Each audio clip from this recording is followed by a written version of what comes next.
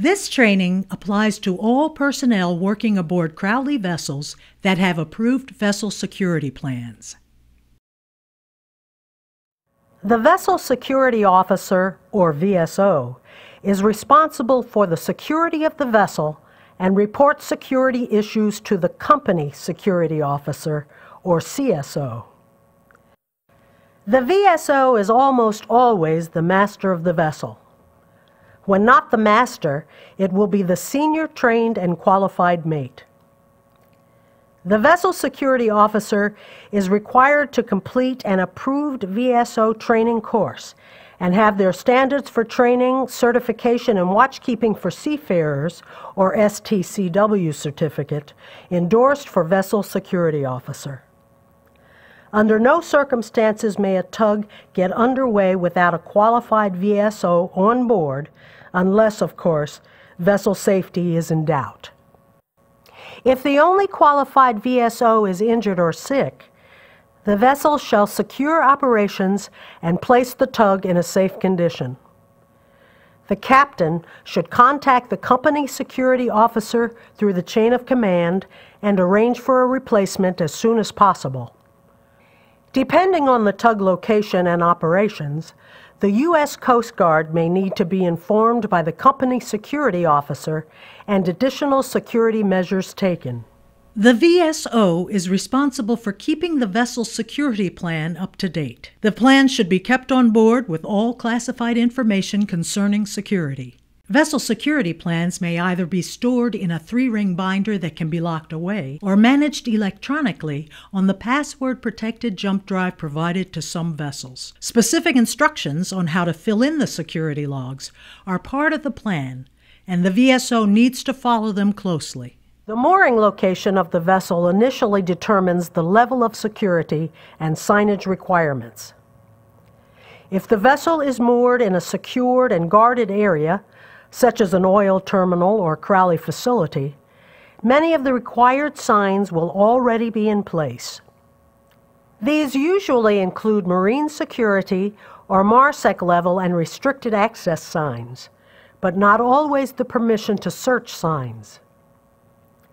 Exclusion area signs should also be posted on all access points to or on the tug.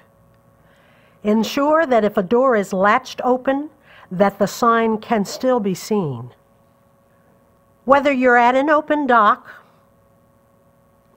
pushed up on a beach, or at a public access, you need to be sure that all the signs are present. The document of security will determine whether there is a docking area guard or gangway watch. If the dock agrees it is supplying a guard, they must take responsibility to check Transportation Worker Identification Credentials, or TWIC cards. These cards help verify only authorized personnel are allowed into the docking area. In this circumstance, the gangway watch may not be required. But this is not likely in most places our tugs moor. A 24-hour watch must be maintained whenever the vessel is manned, whether underway or moored. This includes security patrols and monitoring the access points to the main weather deck. Circumstances and orders will determine how closely you guard the gangway and mooring side of the tug to intercept those coming aboard. Many security checks also require searches. Security searches are required when manning the vessel, and they are performed following outside maintenance and prior to getting underway. Search procedures are covered in a separate set of DVDs available for checkout from the company security officer. Securing hatches from the inside is recommended when the hatches are not in use to restrict access points, especially the engine room escape hatch. Breakable seals make this easy and effective. Safety remains the #1 concern, so everyone should be sure escape routes are maintained at all times. Ultimately, this is the master's responsibility, but due care should always be taken when securing emergency access scuttles, especially the engine room escape hatch. Personnel accessing the vessel must be checked.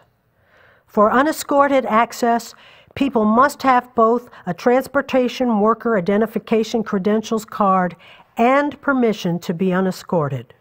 Crowley employees with a TWIC card and reason to be on board are always allowed unescorted access. They may also escort personnel who are without a TWIC.